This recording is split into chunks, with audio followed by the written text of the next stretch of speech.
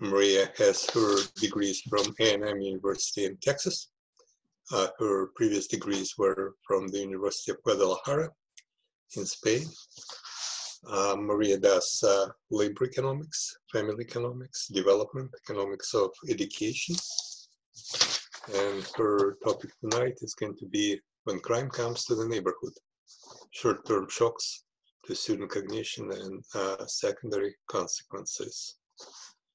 Maria, normally we ask speakers to talk for about 40-45 minutes, and then there will be a questions and answers period discussion. People will be asking questions using the chat column of Zoom, and if you like, you can answer these questions while you're speaking, or you can defer all the questions and answers until your presentation is over. As always, you ask those who are attending the seminar to please identify yourself in the chat column.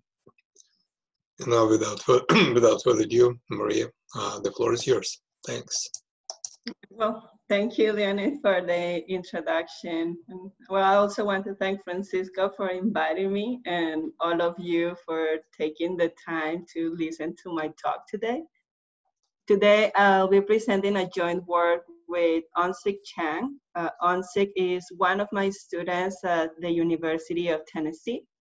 And we are actually in the works of putting together a new draft of our paper, so this comes at a very good timing. As you mentioned, the title of our paper is When Crime Comes to the Neighborhood, Short-Term Shocks and Long-Term Consequences. And a little bit of the big picture of this paper, like what is this paper about?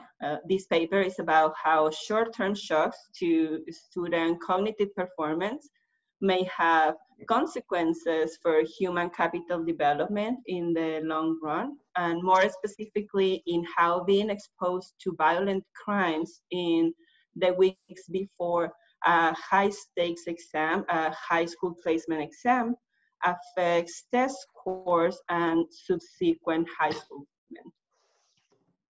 And to motivate our research question, I want to show you the following headlines. Like, there has been this ongoing debate on whether this type of admission or placement exams actually represent or are able to capture student ability. So we see, for example, criticism to the high school admissions exam in New York City, or in the college admission exam in China. Like, if there is this, well, it's like, don't get rid of the test, like help Black kids ace it, or the high school admission test that is dividing the city, or there is this institutionalized inequality and this urban-rural divide. So when using high-stakes exams, like, they are often used as the unique mechanism to determine school admissions. And therefore, random shocks to cognitive function can restrict access to more preferred higher quality institutions that might result in a misallocation of human capital, which is going to affect both education and labor outcomes in the long run. This paper joins three strands of the literature. The first one is how random shocks affect cognitive function. For example, the timing of receiving food stamps, or the temperature of the day where students take the test, or the air quality, or crime exposure. And then this has an effect, for example, in judges' decisions or test scores. The second strand of the literature is on the economic consequences of relying on one-shot exams to make admission decisions. And this is in the sense that if something as random as the temperature or the air quality affects the performance in the test, maybe we should have another alternative. And then the third one is in the negative externalities of crime.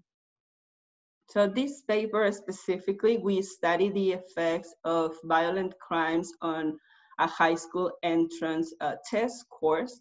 and subsequent placement. We allow our model to capture differential responses by gender, and we also explore the mechanisms that are driving our main results. We answer to this question in the context of Mexico City, which we consider a natural setting for our analysis for several reasons, but the most important two is that the growing demand for high school education led to the implementation of a centralized system of admissions with this high stakes exam that is given 100% of the weight for admission.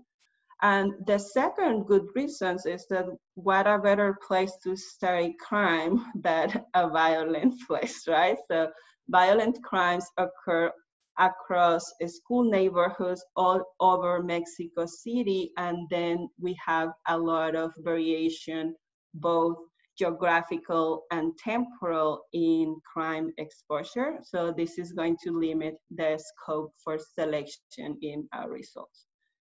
Then in terms of the identification strategy, we use a difference in differences research design.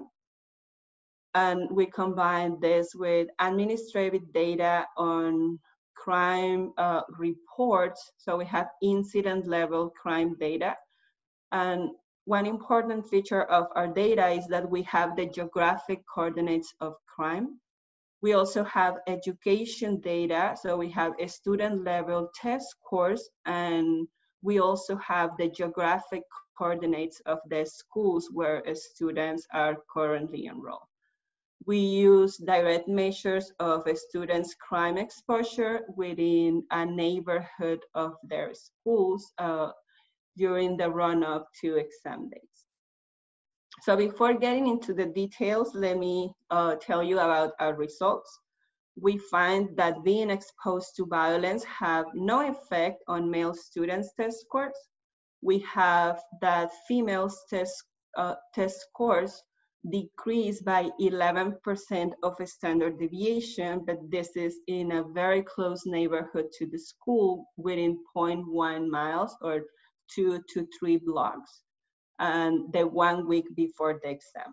And this has consequences in the quality of education that they receive later on, because 19% of these female students exposed to crime are placed in less preferred, lower quality high schools.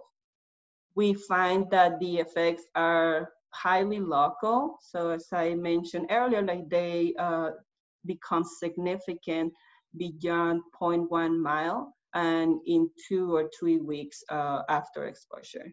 This suggests then that it is temporary psychological harm, like one of the main mechanisms driving these results. And we actually provide empirical evidence that when exposed to crime, female students are more likely than male students to report having concentration problems. So the contributions of this paper before providing, besides providing more evidence on the effect of crime exposure on test scores, is that we provide further evidence by capturing the mismatch or the misallocation of human capital of female students due to crime exposure. And we also identify the mechanisms behind the differential effects by gender. The data that we use comes from the Ministry of Education. This is individual level data in an admissions exam, COMIPEM. So we have the test scores from 2013 to 2016. We have a demographic survey with student characteristics. We also, we only keep students who live and go to school in Mexico City, and we have the geographic coordinates of middle schools.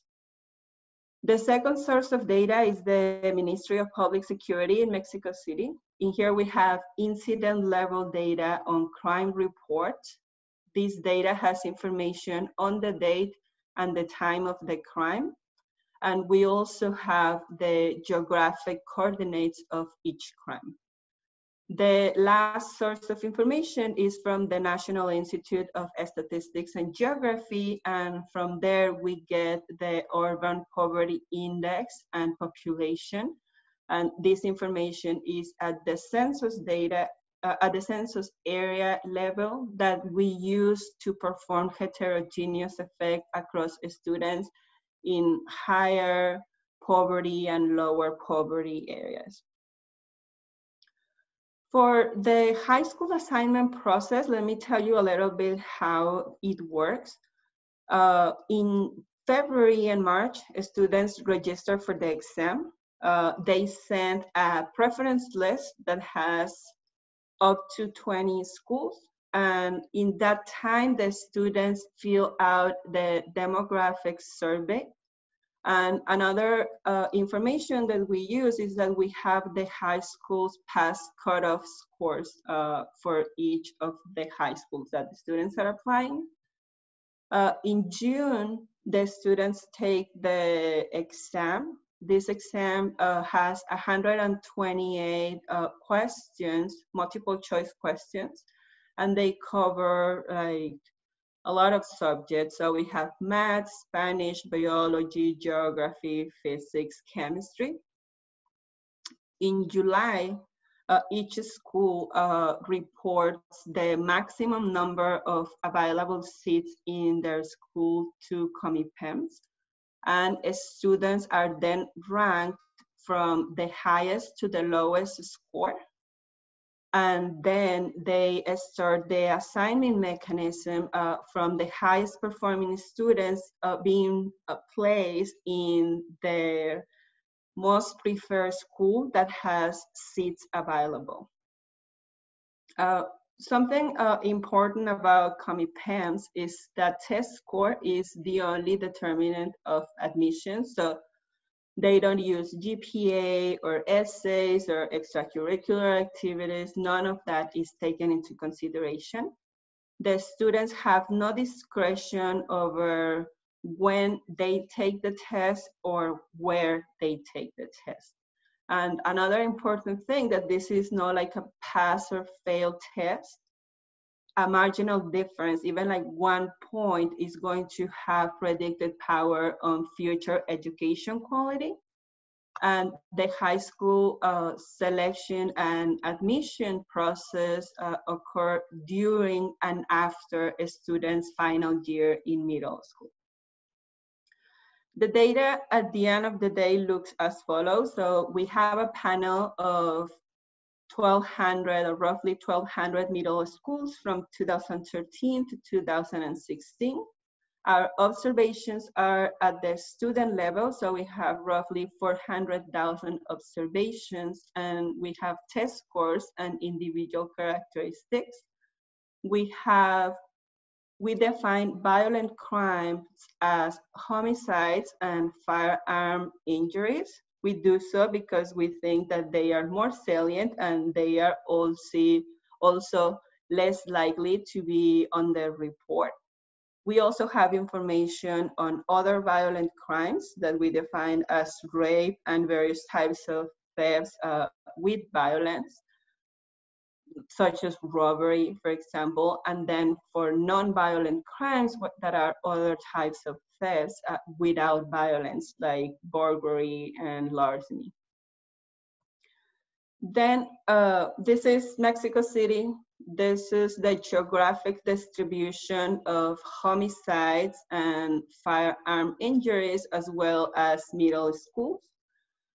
A takeaway from this map is that the crime is not like concentrated in one specific area, so it is all over the city, and we have variation within municipalities and close to the schools. So at the end of the day, we have 830 incidents that happen 1 month before the exam, and that's the variation that we are going to be used to identify our results.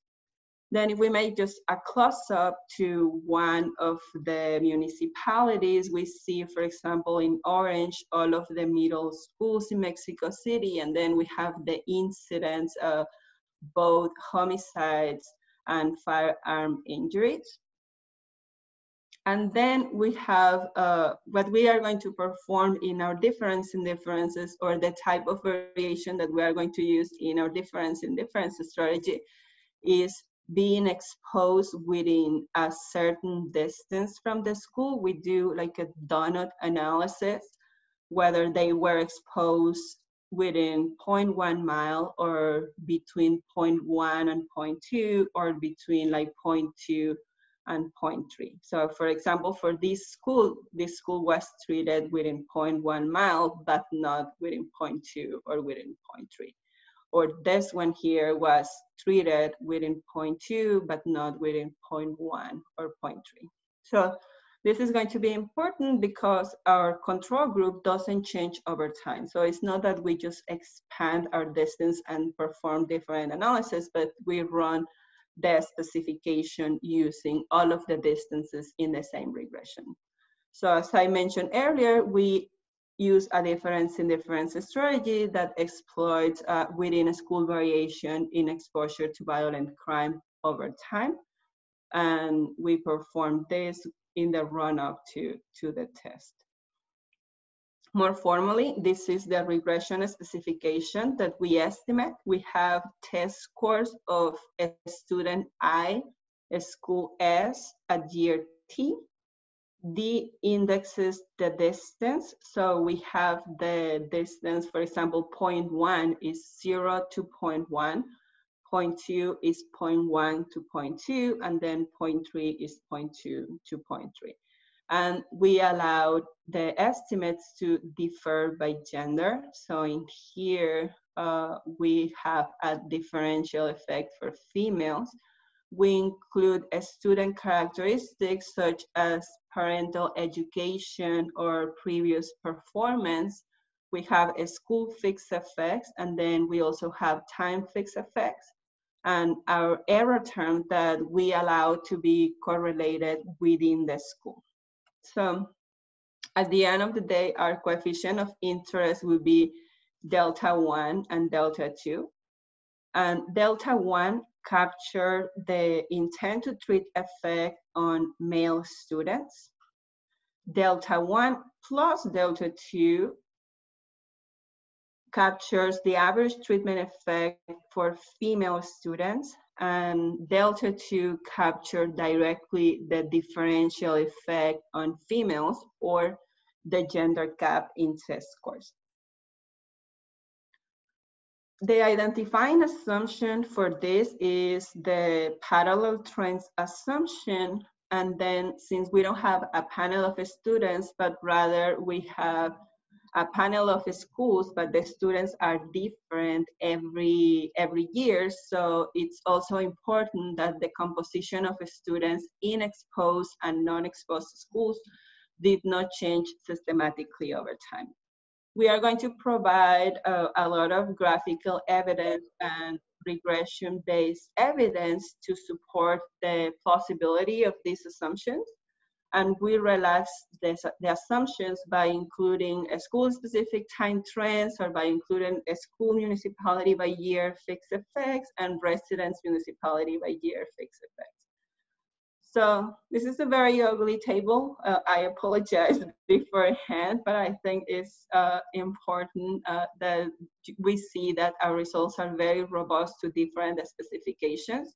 So in the first column, we have the estimated effects, for example, within 0.1 mile, within 0.2 miles, and within 0.3 miles for both male and female students. In the first column, we have the baseline specification that includes a school fixed effects and year fixed effects. We see this negative effect in the gender gap, but then we don't see much going on otherwise. Then in the next column, we include parental education, like whether their parents have a high school degree or a college degree or some postgraduate education. in the third column, we control for a student academic ability. We have information on the GPA of the student during the second grade, or the cumulative GPA during the, well, let me say 8th grade in middle school. And then we also have that information for math GPA. We include both in this regression. So this controls for previous academic ability or some measure of ability of the student. We also include other individual characteristics that also might affect test scores. Specifically, we control for the number of books at home, and we also control for whether the students have access to a computer in their house. Then in the fifth column, we relax the parallel trends assumption by including a school-specific time trend, and then we see that our estimate is very robust to including the trends. So this is good for our identification assumption, or it provides evidence in favor of it. And then we might think it's like, well, it's like maybe it's not like so great that you are comparing people from different areas in Mexico City. So in the next column, I include a school municipality by year fixed effects. And then in the next one, it's like, well, it's like maybe students that live in different municipalities are different. So what I do in the next column is to include residents municipality by year fixed effects. So far, I've shown that the estimates are robust to including time-varying characteristics of the students, to relaxing the parallel trends assumption by including school-specific trends, to comparing students in the same school municipality, and to comparing students in the same residence municipality. Then what we do next is, well, let's vary the timing. Instead of just allowing them to be exposed like within the week before the exam, let's expand this to 4 weeks. So we do the regressions for being exposed 1 week before the exam. This is being exposed 2 weeks before the exam, or 3 weeks, or 4 weeks. So this is very reassuring that as we expand our time window, the estimates get smaller and smaller, but they are still negative for females, and we see no effects for males, or no effects are further distances. Then what we do is, well, let's combine both of those, right? Instead of opening this time window, let me just see what happens if they were exposed only like during the week before the exam, or 2 weeks before the exam, or 3 or 4. So we do an event study by the timing, or the weeks before the exam.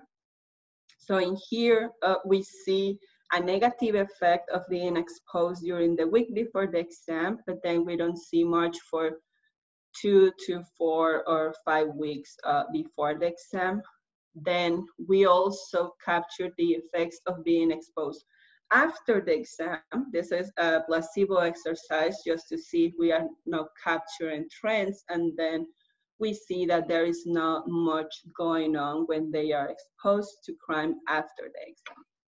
With this, all of these come from the same regression, so we do the same exercise with 0.1, 0.2, and 0.3 miles, and overall, there doesn't seem to be something else going on in here. Then he's like, well, that maybe is something special about being exposed like to 0.1 mile. Like it's like you were like just data mining and trying to find an effect. So what we did then is let's change that distance and then do an event study by distance of being exposed to crime within 0.05 or 0.1, 0.15. So what we see is that for 0.05, the point estimate is very similar to 0.1. It's like less, it's more noisy because there are, of course, less students that are exposed to crime within like 1 block from their school. And then the effect becomes pretty much zero afterwards. So thus far, we have shown that a student's exposure to violent crime in the week immediately prior to the comeuppance exam lowers test scores by 11% of a standard deviation, and we find no effects on males. So the question then is, well, do decreased scores for girls have consequences, right? It's like if they have like 1 or 2 points, but then at the end of the day, it doesn't affect the outcome, then that's not much of a problem. But then what we show next is that, yes, it does have consequences. We use the cutoff scores at each high school and the counterfactual scores to quantify the share of female students that are affected by lower test scores.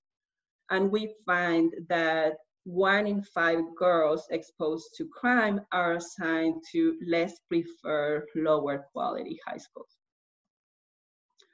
So we still have other threats to identification. If you remember, like I lost a bunch of observations after I controlled for individual characteristics.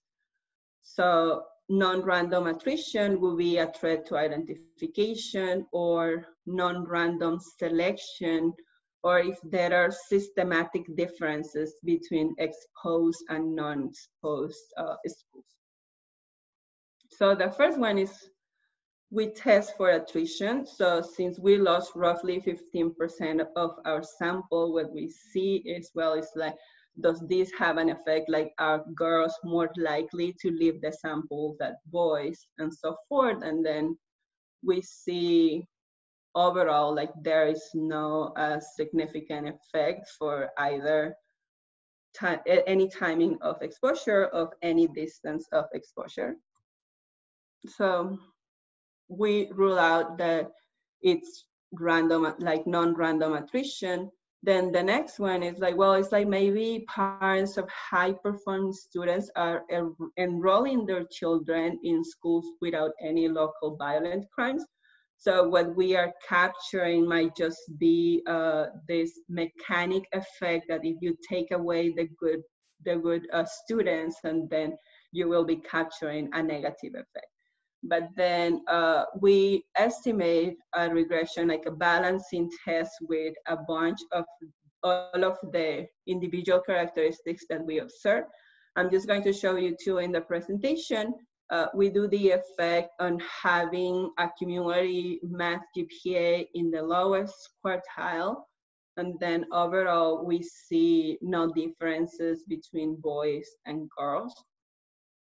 And then we do the same thing, but with the cumulative GPA, like there are not systematic difference in here. And then in the paper, you can see other 10 tables showing all of the different characteristics here. So it seems that it's non-random selection, right? But then it's like you might still be concerned that those students that are in schools that are exposed to violence are systematically different from those non-exposed. So are we just capturing these systematic differences? And what we do is, well, let me just use the variation in schools that were ever exposed to crime within the month before the exam or after the exam. And then we are using like roughly 55% of our original sample, and we have virtually the same results than if using the whole sample. So it seems that it's not systematic differences between students in exposed and non-exposed schools. Then it's like, well, the next question is like, why are girls more affected than boys? And one explanation is, well, maybe girls have different behavioral responses than boys do. So the data has some information on mental health outcomes. The context questionnaire or the survey asks the following 2 questions. So these are yes or no questions. Do you face concentration problems?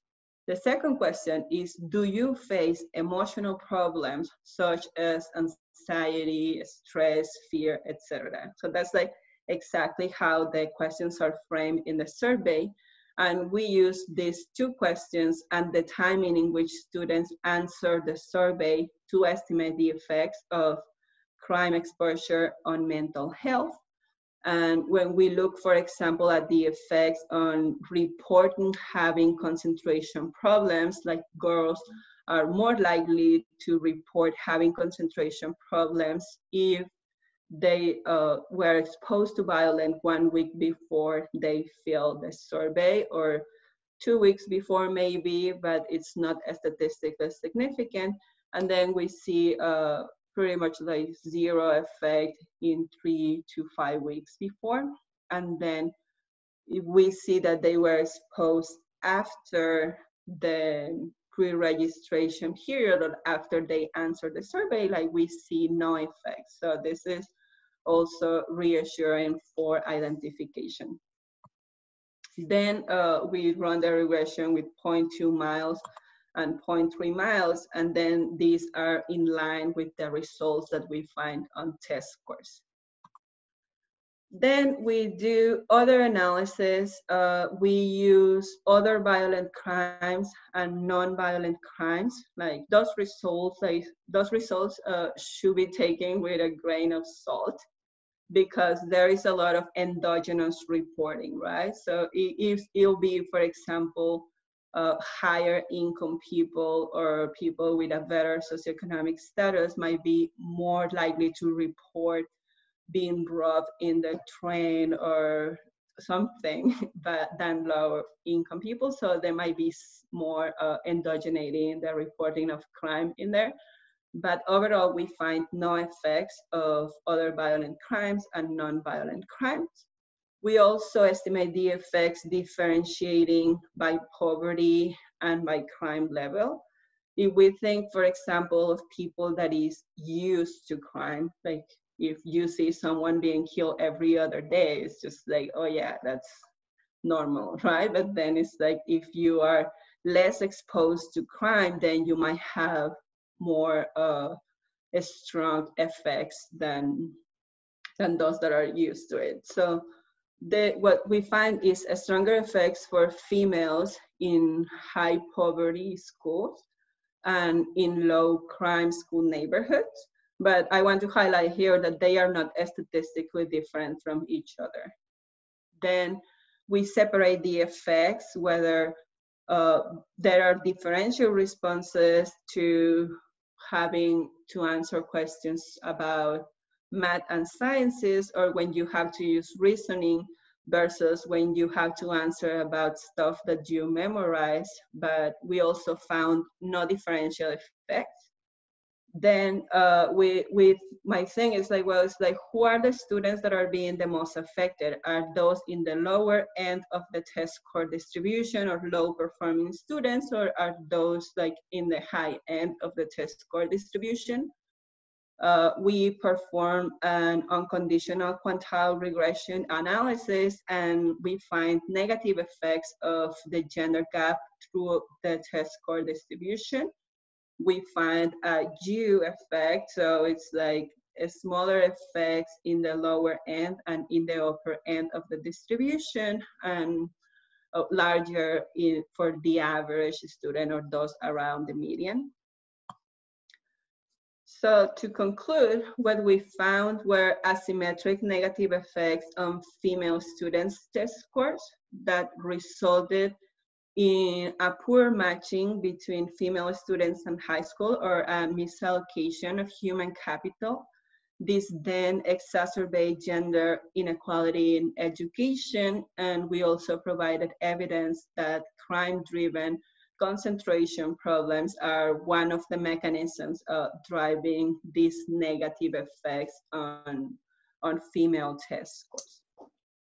So this is all that I have for today. If you have any questions, I'll be happy to answer them. And also, if you have some feedback or anything you want to contact me, this is my email. Thanks very much, Maria. This is a lot of food for thought. Let's see if there are any questions or comments. I don't see anything yet in the chat column, so please, if you have a question, speak up or identify yourself. I do. Yes. Dennis. Thank you for the presentation. During the presentation, I was wondering why don't you try to estimate the effect of crime, not which was occurred within the district of school, but within the district where a student lives, for example? Like, do you have such information on that? Like, I guess like a student usually spends more time at home, therefore like he can or she can hear more about violences that happening around rather than about close to school. So do you have this? Right, so actually we don't have information on where the students live. We have only information of the school that they attend. So in order to, so that's like the effects, I would expect actually the effects to be larger if they were exposed in their neighborhood or of like where they live than in the school. Yeah, we don't have that information in our data. Okay, fair enough. And thanks. The following question, like, but for example, in Russia, it's common that you usually go to school that is closer to you. Like usually people go to school that is close. And what about the situation in Mexico? Like, is it the same, or you can apply for the school that is in the different neighborhood? Like, what is the percentage of students who go to this school? Maybe if it's like very high, then you can use like school as a proxy for living in the same neighborhood.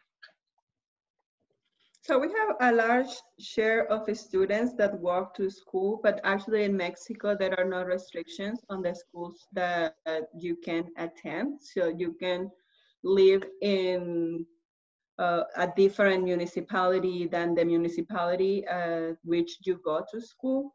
But I would say, I think I have this information in the paper that at least 50% or 55% of the students walk to school. So they live nearby.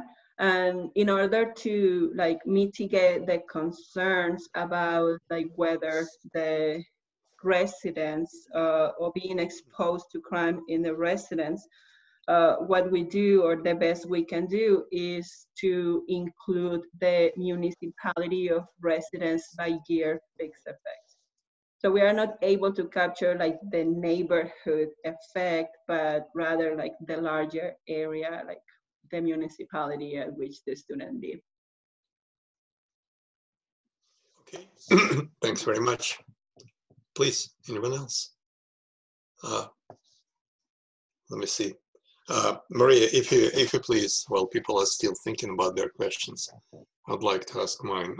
First, did you ever try to understand why is it the case that girls are more sensitive to being exposed to crime? Is it psychological? Is it cognitive? Is it maybe some literature on PTSD, post-traumatic stress disorder, can help you a little bit? What is the mechanism and why you observe the gender difference? And if you please, the second, you you have two variables. One is space, another one is time. It's the distance from the crime and the time passed from the crime. And as far as I understand, you take dummies less than 1/10 of a mile, less 1/10, 2/10. Why not take continuous variables, both for time and for the distance? I think that might give some interesting insight into your analysis. And the final one is, it's about identification. Can you think of any exogenous variation that explain crime rates, crime incidents? So they can use 2 steps and instrument the crime and then, address the concern of endogeneity. All right, so let me see if I got all of your questions. The first one, and actually that was something that I was very puzzled when we first found this differential effect by gender.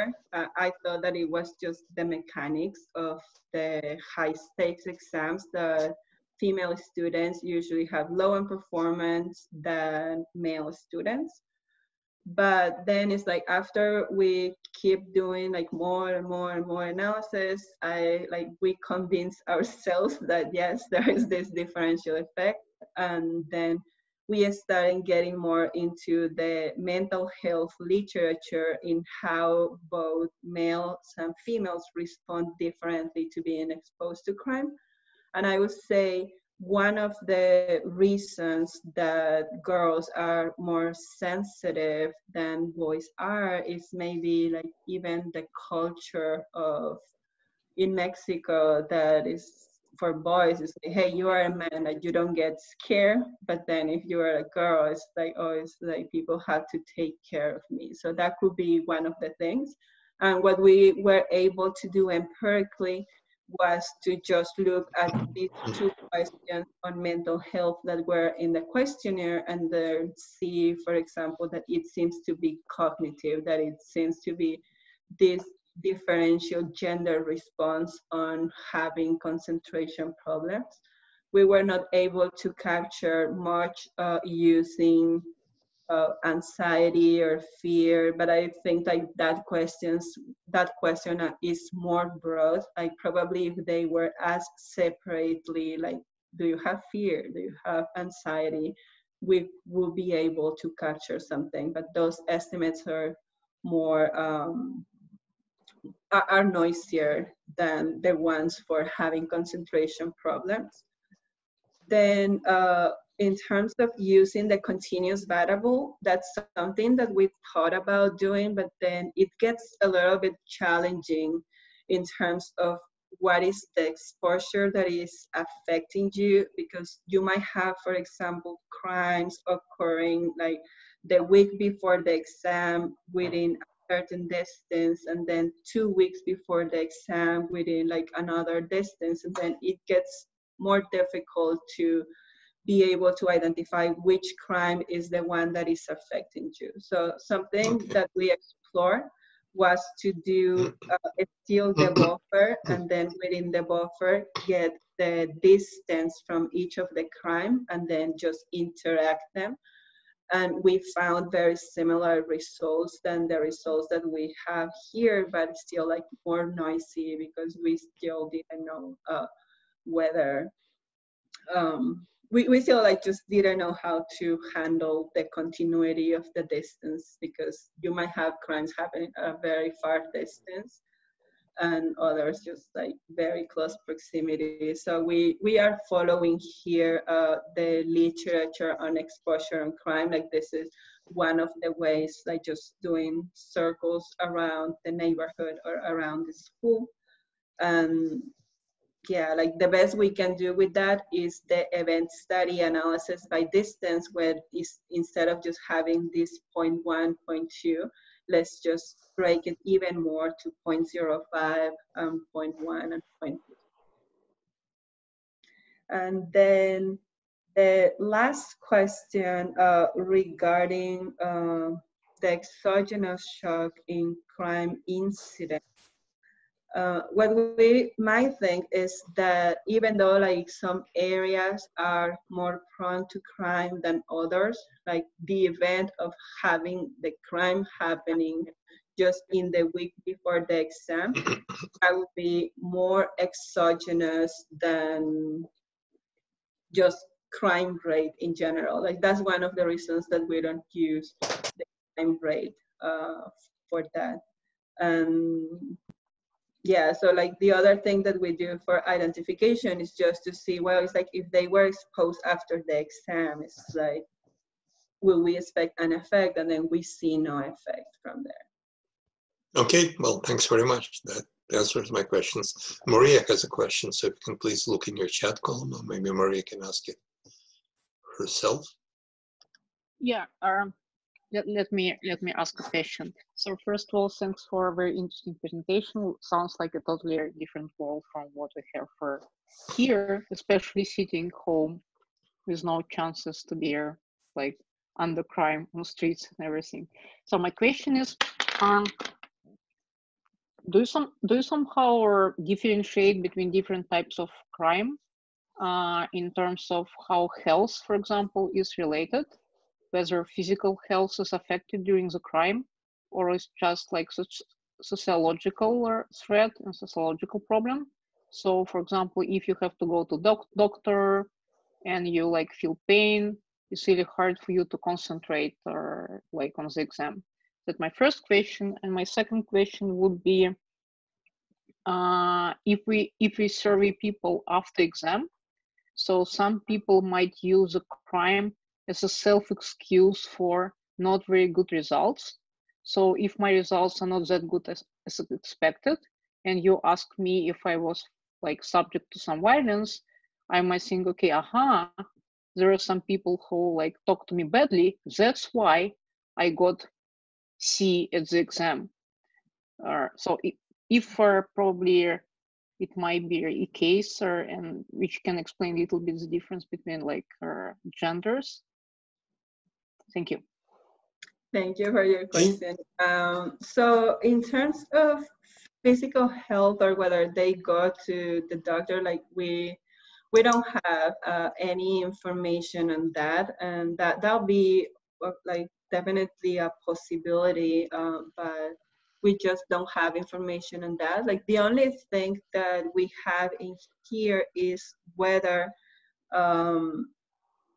they take the exam. So usually students register for the exam, and then at the end of the day, it's like, well, it's like maybe like boys or girls are less or more likely to take the exam, like those that were exposed to crime, like they just didn't take the test, and then we don't see that as a problem.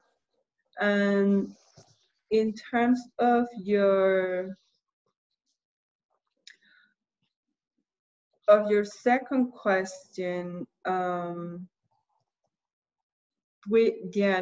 thing is that we don't have information on that. Something that we wish we had was, for example, attendance, like during the week before the exam, like whether, for example, boys were more likely to just miss school and then go and prepare for the exam, or whether girls just like didn't go to school and then they miss some of the preparation in the school. So that's kind of the threats to identification that we haven't been able to work on, but it's like we just don't have the data to do it.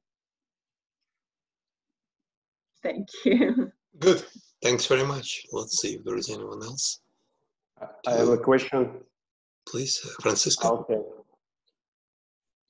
No, just I want to ask about channels, Henry. Probably you already answered in the last question, but one of the channel can be that, for example, after crime, female students, they felt unsafe and probably they missed some classes. Do you can observe how much time students spend in the school after crime? So because you showed that the results are different when you control for time after 1, 2, 3 weeks, and it depends on also on distance. So if it's possible to see how much time they spent in the school, probably if they felt unsafe, so they can think, okay, I have just 1 week before exam and I can stay at home. Right, so this will go back to the comment that I had earlier, that school, this is definitely a possibility, and that's not something that we can do anything about it because of the limitations of the data. But yeah, definitely it could be that it is in part a school supply that is driving this effect. Okay, thanks. Francisco identified himself as a Me Too person, so Francisco, please. Thank you. So I know Maria, but I didn't know this study before, so this is new information for me. So one of the things you do in the paper is to check the misplacement that this causes, right?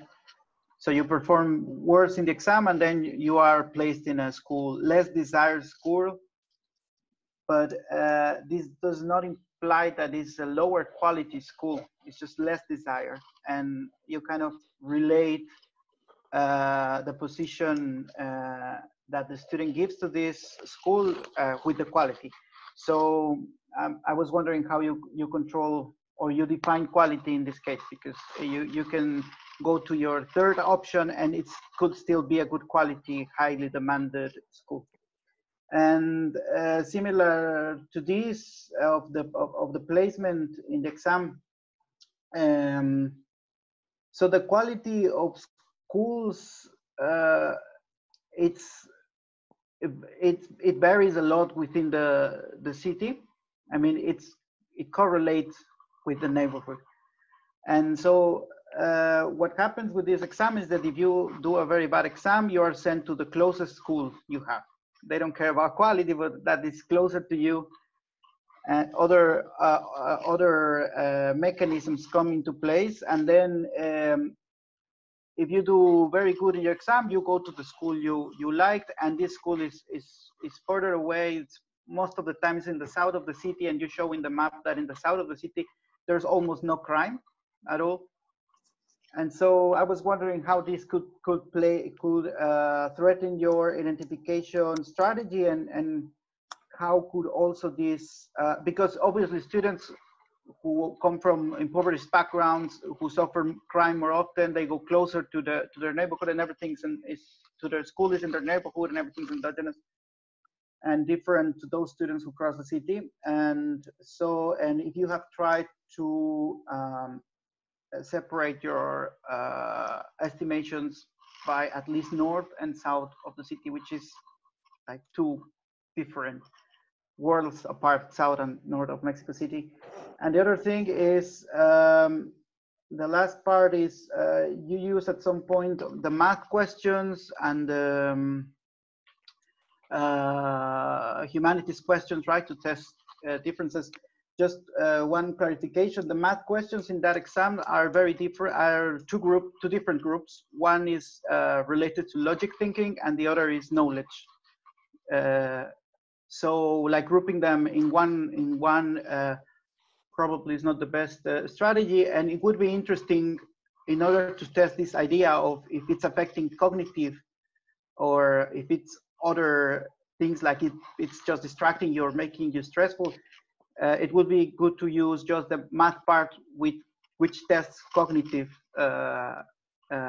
innate skills, or they try to measure this. I don't know if very good. Yeah, very good. I like that question. Thanks. All right. Well, with respect to the placement, like what we do in the paper is like if you are placed in a lower ranked school, you have lower quality peers. Like all of the students in the other school have higher scores than the school at which you are going to go. And we also rely on a couple of papers that show, for example, that being placed in the school, like right above the cutoff, you have smaller classes, you have better quality teachers in terms of whether they have graduate education or not. But then it's like we are relying more on the composition of the peers. Like the composition of the peers is better in the higher ranked school, at which you could not get because everybody in that school have a better score than you do. That's like the way that we think about quality. And then when thinking about the types of neighborhoods, like the only thing we could do is just to separate the analysis with using the poverty index, which is now like the urban poverty index, like that's at the census block area. So we separate them like above and below the median. But we haven't performed any analysis that it's more on like regional analysis. Like I think like a lot of it is controlled with the municipality of residents and the municipality of the school by time fixed effects. But it'll be interesting if there are differential effects actually if we run the analysis, like just breaking the city, like the north side and the south side, to see if that's different. And I think like that probably something we're going to include in our new draft. And then with respect to the questions, in the way that we group them is actually, as you mentioned, like we do math and reasoning or math reasoning in the same group. And we didn't perform the analysis separately for all of them because it's only like 12 questions per subject. So we like in there like we cannot like break it down like that much in our sample. So something that we could do is, for example, group the reasoning for both like reading and comprehension and math, and then those that are about knowledge, those that are about reasoning, that would be like one thing that we can definitely do, but we haven't done it. Good. Thank you. Thanks a lot. Please, anyone else? While people are thinking, I'd like to ask another question, if I may. What if someone is exposed to multiple crimes? I'm not sure if I understood how you handle that. Do you have any cumulative effect? And then a related question is, if I live in a high crime neighborhood, and if I'm constantly exposed to crime, then I'm kind of hardened. You know, crime is an everyday reality, in which case the exposure effect might be not as pronounced as if I were living in a safe neighborhood and all of a sudden I see someone is robbed at gunpoint, broad daylight. So can you talk about that as well, please? Yes.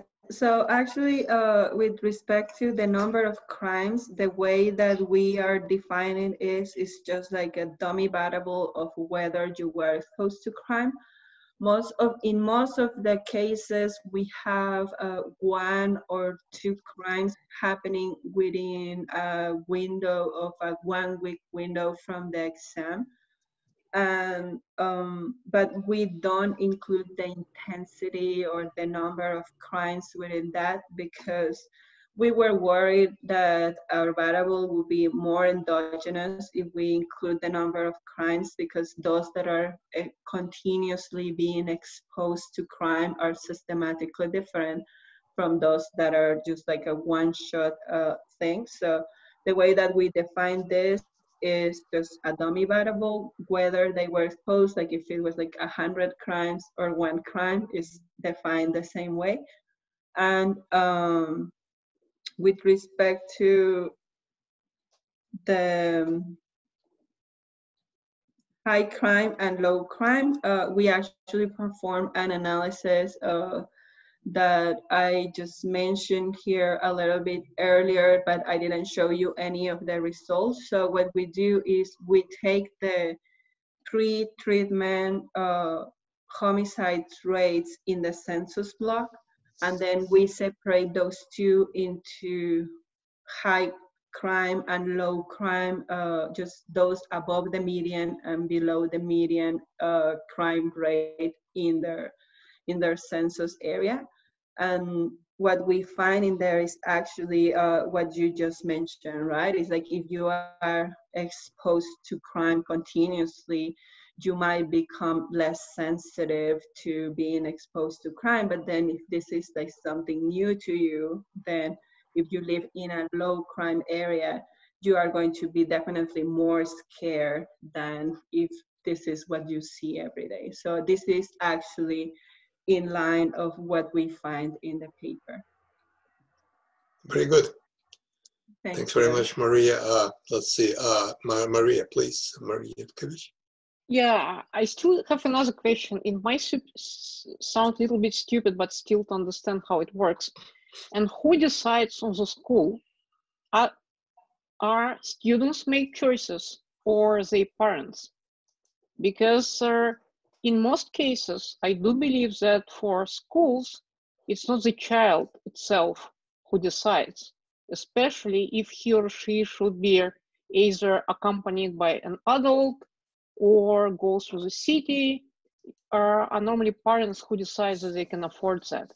So I might think a little bit about including the reasoning of parents and how they react on like crime towards their children, and that might probably explain the gender effect, because normally parents, they worry more about girls, right?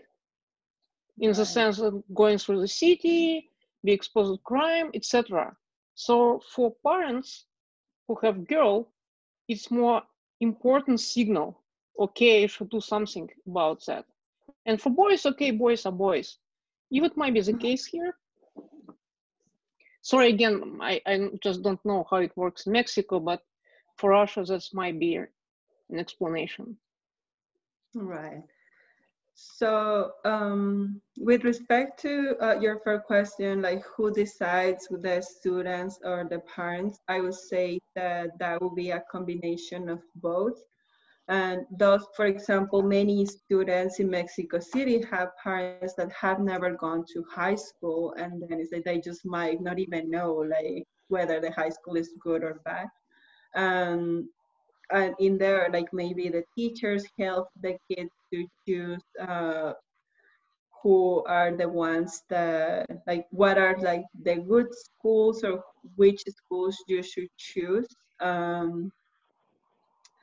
But this is actually something that we've been thinking of doing, like to see if being exposed to crime affect your aspirations, whether it affected the quality of the high schools that the students or parents or a combination of both will choosing. And then in respect to this cultural differences or gender norms in the city, and I would say like that's one of the reasons probably that girls are more affected by boys. It's just because maybe we are just less exposed to violence overall. And yeah. Good point. Thanks very much, Francisco. Yeah, please. Thank you. Oh, I'm sorry, Francisco. Yes, just another quick comment. So you also relate the misplacement with a long-term effects, right? If you are misplaced and you go to a worse high school, and then you probably are going to end up in a worse university on average, and then it affects your life cycle earnings. Nonetheless, this could be only true for those who cannot afford a private education, because what happens in richer households is that if they don't do well in the exam, they just simply go to private, top quality private university. So it would be probably good to make this specification or clarification in the conclusion when you speak about long-term effects. That's right. And actually that would be something that we wish we could do, like to just look at the long-term consequences more broadly, because many of these students, so this exam started in 1996. Probably you, Francisco, took the exam. I took it. I was but one then of the it's like, first. then you can see, I don't know, maybe he got into an UNAM high school and then went to UNAM, and then he got his PhD from Essex. So it's like these things that affect one over the other. But it's like in terms of those that cannot afford private education, I think like something that is reassuring about the results, that is like low, like high poverty areas, those that are being the most affected.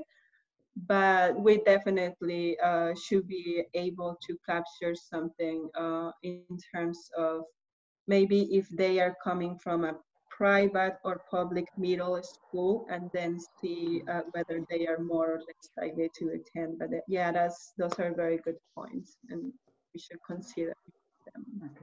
Thank you. Excellent. Well, it looks like we've nearly exhausted our questions. Let me make sure that's the case. Anyone else, please? Maria, thanks very much. It was extremely eye-opening. You were able to put together several strands of research, crime, education, human capital. and also told us something quite interesting about how the Mexican system works. Thanks a lot for finding the time to talk at our seminar. Very much appreciated. We meet again next week, right, Stas? And yep, our topic next week, if you can please remind to everyone.